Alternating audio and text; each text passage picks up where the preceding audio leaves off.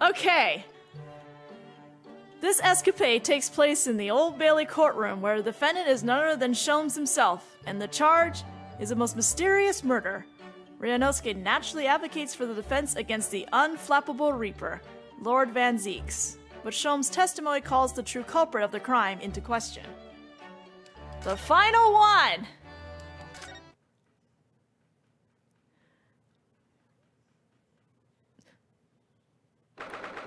Date unknown. The Old Bailey courtroom.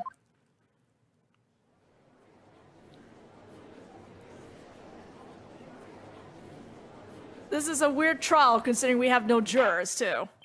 This court is now in session for the trial of Mr. Herlock Sholmes. This is a most extraordinary case of murder, counsels. I assume I may proceed? Yes, my lord. The defense is ready. At your discretion, my lord. Very well. I hereby call on the prosecution to introduce the case.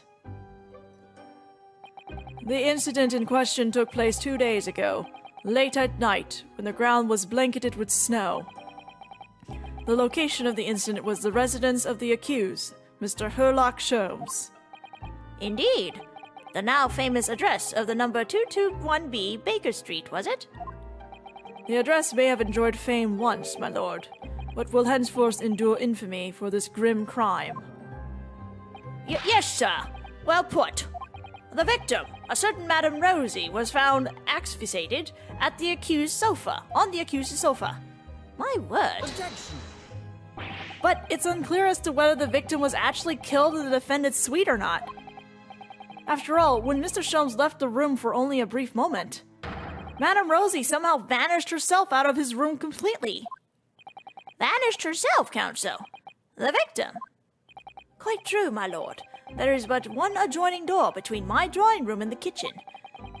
Yet having brewed some tea in the kitchen, I returned to find the room completely empty. There was nobody else present. Ordinarily, my fellow lodger, Iris, would have been at home.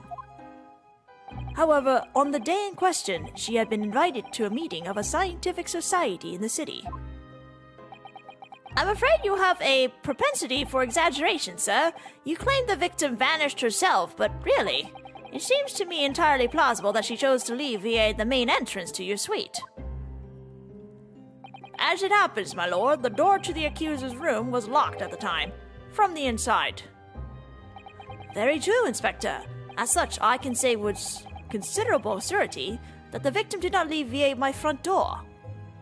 But what about, aha, yes, she could have snuck out through the window. Objection. The windows in the room were not locked, it's true, and the victim had the opportunity. However, there was snow all around the building outside, and not a patch of it had been disturbed.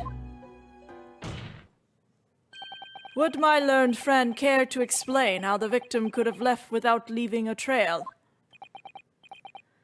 So the victim, Madame Rosie, somehow vanished from the scene before she was killed. Naturally, I was alarmed by the sudden disappearance of my guest. So I summoned this gentleman, who resides in the attic room above my own, and we took a cab to Scotland Yard. I can confirm that the defendant called for me, and I saw his suite on his way downstairs. And yes, I'm quite sure it was empty, just as Mr. Sholmes has said. When we reached the yard, this very detective happened to be there. Ah, well, yes, you see, I was just in my office for a while, having got back from some, important business. Important government business? No. And then, having explained the situation to the inspector, we traveled back to Baker Street together. At that time, there were no footprints in the snow around the building, other than the ones we've made. Do I take it then, counsel, that you personally witnessed the scene where the incident took place? No, my lord. I went straight up to bed in my own room in the attic. Inspector Gregson, however, was met with a most blood-curdling sight. On Mr. Sholmes' sofa, the vanished Madame Rosie, motionless. So the victim was already dead when you discovered her, Inspector? No, my lord. Not dead, but not far off it. She mustered all her remaining strength to say these dying words. that rotter, Sholmes, will be the death of me. Ah yes, I overheard that remark at the time too, delivered in a rasping voice, full of malice. No! Those words indeed proved to be her last. The victim expired moments later, there on the sofa. The cause of death was identified as damage to the respiratory tract as a result of strangulation. Rubble, rubble, rubble. Pray, does the accused dare to contest the inspector's account? Certainly not. In fact, the inspector has done an unusually fine job of summarizing the salient points. Sholmes will be the death of me. Damning departing words indeed. In her final moments, the victim named her killer. You, Mr. Herlock Sholmes. Objection! But the defendant had no reason to take the victim's life. Perhaps you could tell the court, Mr. Sholmes, who exactly this Madame Rosie was? Ah yes, of course. Did I never mention her to you? I extended an invitation to her that evening. Though she is loquacious in the extreme, the most trivial of matters quickly became a quarrel. I was only too pleased to leave her presence to make tea. Great. It would appear then that the accused did in fact have a motive for silencing his heuristic guest. Permanently. Objection! Heuristic? Putting that tenuous motive aside, what about the other mystery surrounding the case? I'm inclined to agree with the defense. There remains a number of inscrutable details. The victim's alleged disappearance and subsequent reappearance, leaving no trail of footprints, for example. That's right. The crime described by the prosecution could never have happened. Yet the victim named the accused in her dying breath. It seems to me that my learned friend has overlooked a significant detail here. Nonsense! What have I overlooked? The man in the dock, the so-called great detective, all too frequently makes the following bold claim. There is no crime beyond the realms of possibility, no mystery beyond my powers of reasoning. So, Mr. Sholmes, you will have no difficulty in explaining how the crime, thus described, could have taken place. Therefore, I propose a toast to the great detective upholding his name.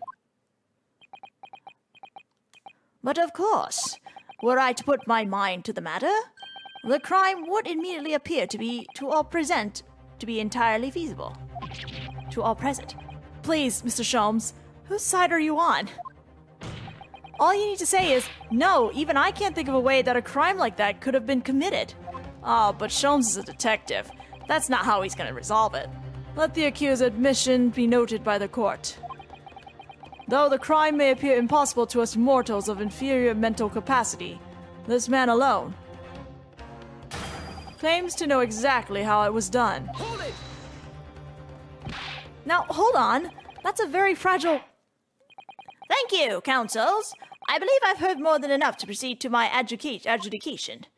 The accused great detective did, in some inscrutable manner, willfully murder the victim, Madame Rosie. I therefore find the defendant guilty! Okay. Let this man be taken from this courtroom and, in some equally inscrutable matter, be sanctioned for his crimes. Court is adjourned. Well, I guess we're not seeing Sholmes for the remaining, game. Naruhodo! My lord, please. The truth about the mystery surrounding this case are known to another besides the great detective. What's this? On my word, Mr. Naruhodo, you are coming along wonderfully. You've deduced a fundamental truth about this case, I believe. Which would be, detective? That the truth to this case is known. Only to the true culprit, obviously. Is that not so, Gregson? Eh? What? Well, I suppose, yes. You don't mean... Are you suggesting, Mr. Sholmes, that you have an idea as to what actually happened that night? An idea, my dear fellow.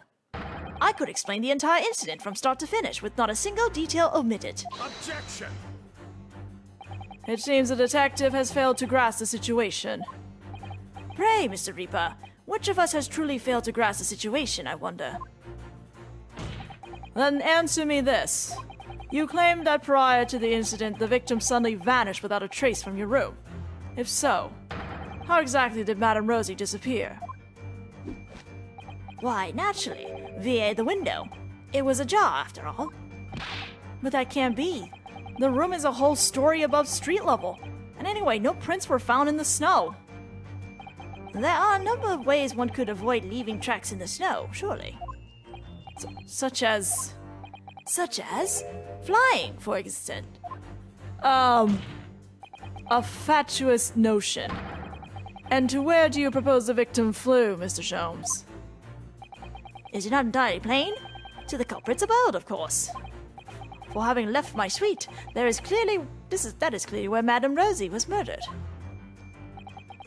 Take a moment to consider the cruel irony, if you will. By her own volition, she flew directly to her death. Objection! Do you forget, Detective? The victim's corpse was discovered on your own sofa. No doubt, because her killer carried her back there. But what about the lack of footprints in the snow again, then? There just weren't any. Other than our own, from when we returned home ourselves. If by our footprints you refer to our own and mine, you are quite right. But there were those of another. On the night in question, there was one other person who could have conveyed the victim to my sofa. What? Good gracious, to whom you refer to, sir? A man whose somewhat unavailing presence at the scene of the crime would be questioned by no one. Unavailing? You don't mean... Indeed I do. A man who hastened to the scene directly upon learning of the incident at Scotland Yard. Namely... you, Inspector Gregson. Eh? When you arrived at my address on Baker Street, you were carrying the half-dead Madame Rosie with you. You waited for a suitable opportunity and then laid the victim on my sofa. He did? What? He did what? Excuse me. Objection! But we were with the inspector when he arrived. How could he possibly have been carrying the victim? We would have noticed. My dear fellow, a most obvious answer presents itself, does it not? The inspector is rarely, if ever, without his overcoat. The victim was simply conveyed in one of its many pockets. Who's the victim now? All right, this is okay. I fail to see what makes this detective great, but I can say one thing with great certainty.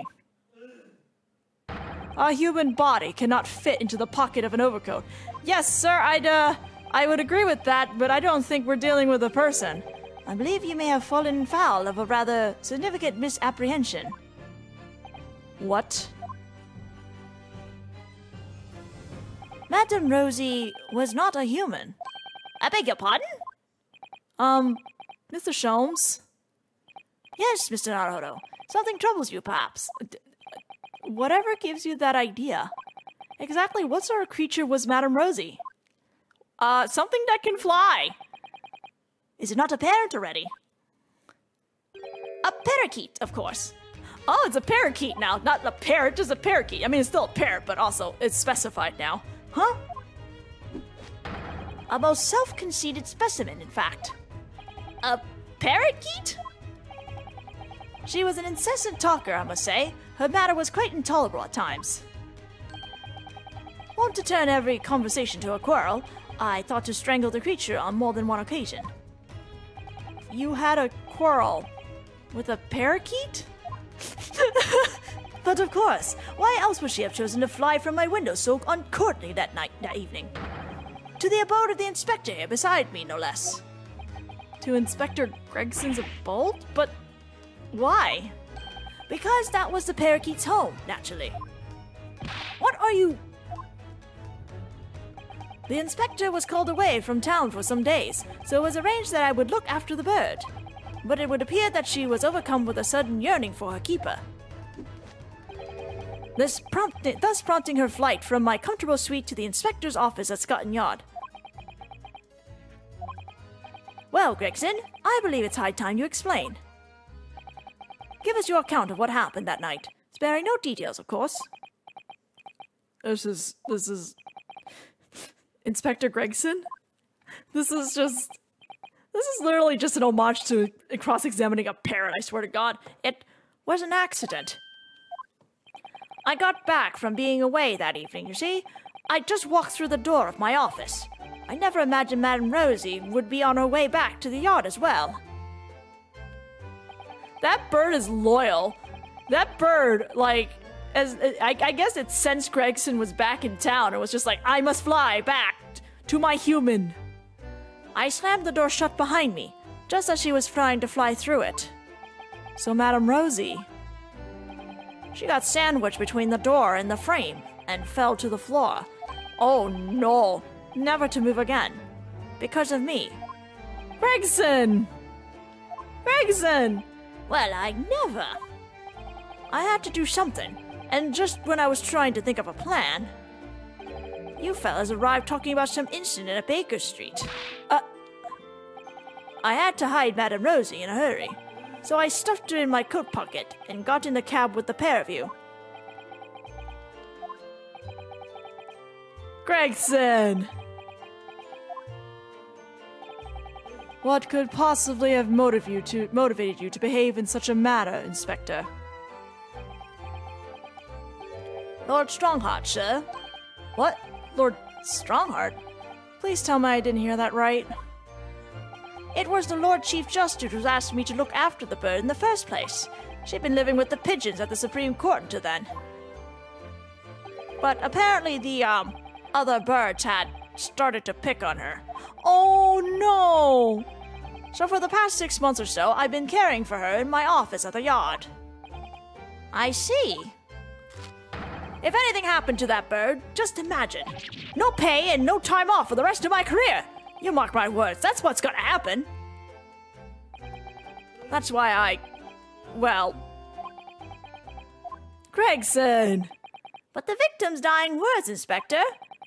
The court heard earlier that Madame Rosie spoke the name of her assailant on her deathbed. That rotter, Sholmes, will be the death of me. Indeed she did. Quite uncalled for, wouldn't you agree? But those words are your true feelings, are they not, Inspector? Ugh. Clearly you speak of me often at your office at the yard, in this disparaging manner. A manner that the merry parakeet took much delight in mimicking. Well, come on, I mean, have you read this month's edition of Randst magazine, eh? What? Sorry! Is it really for the Randst magazine? This is all absolutely true. Damaged! Everyone damaged!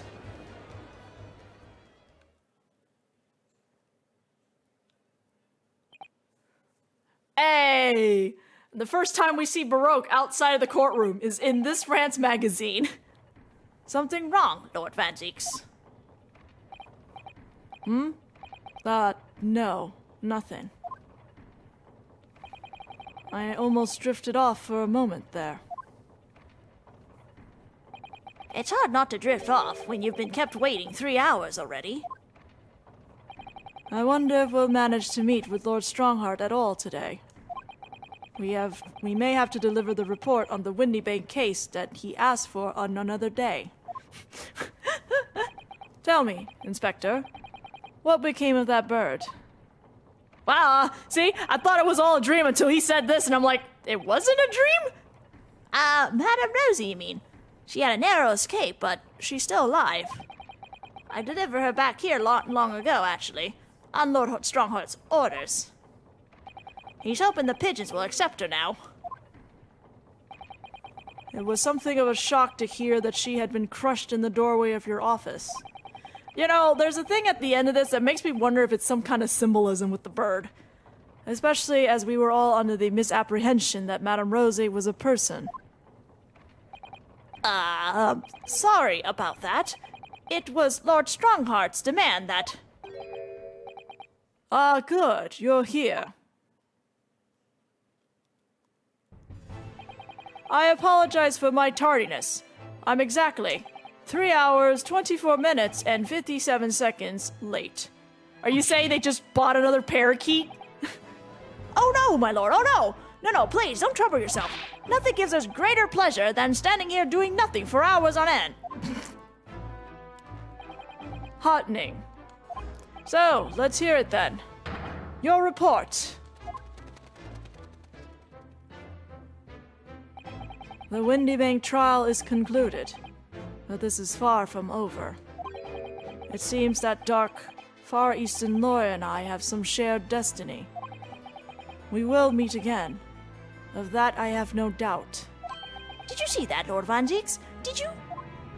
Madame Rosie went flying off among the pigeons there. Happy as Larry she was. Really, Inspector? You must be relieved. The one time we also talk in Van Zieks' perspective too. Okay, that should give me an accolade, right? Right? Yeah! Thank you, Ace Aficionado. Okie dokie. I think it's the same bird. Like, it's one of those things where I feel like this game would play it off where, like, if it wasn't the same bird, it would be very obvious to them to be like,